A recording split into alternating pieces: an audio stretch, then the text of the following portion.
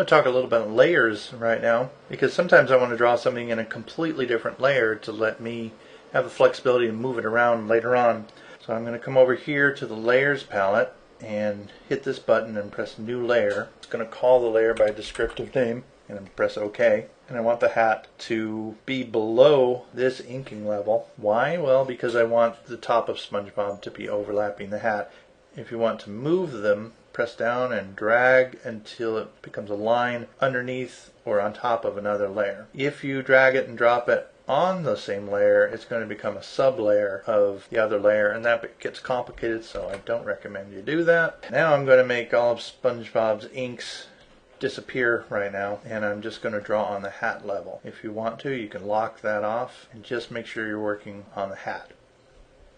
And I'm going to drag the hat over here. I'm going to press B for brush. I'm going to make sure I'm using my medium brush and give it a little bit extra pressure down at the bottom there.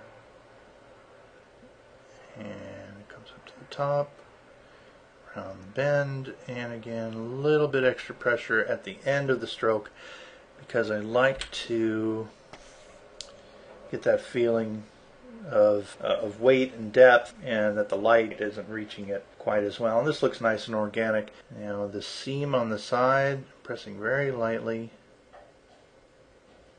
the anchor. By the way, this stroke here, I want to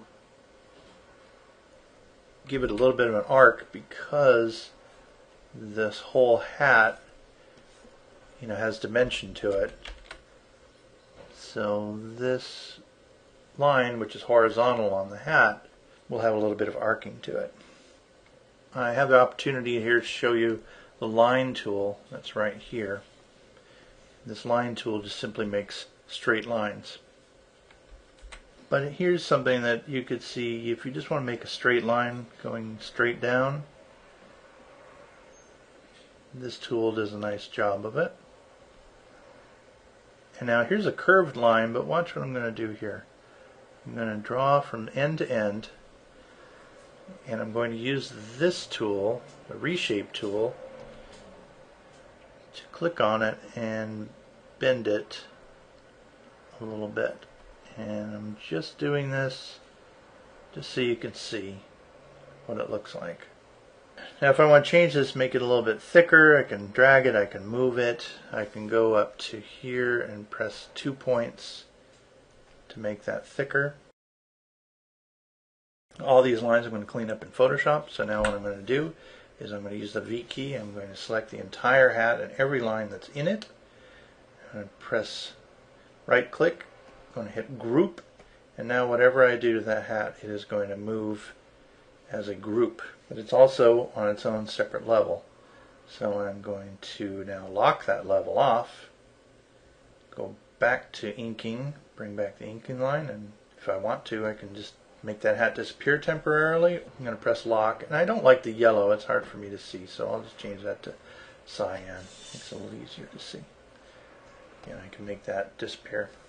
I can also show you how I use whiteout in this case. I'm going to go to the SpongeBob inking level, and I'm going to choose a medium brush, but I'm also going to choose what I call a whiteout brush.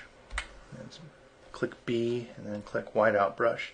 When I click this whiteout brush, I get a white line with no fill, and what I can do is color over where that hat intersects. But now I've drawn over SpongeBob's line too, so I will select SpongeBob's line, I will right click on it, I will hit arrange and say bring to front, and that really solves the problem. I'm going to drop out the sketch so that you can see how clear it is right now.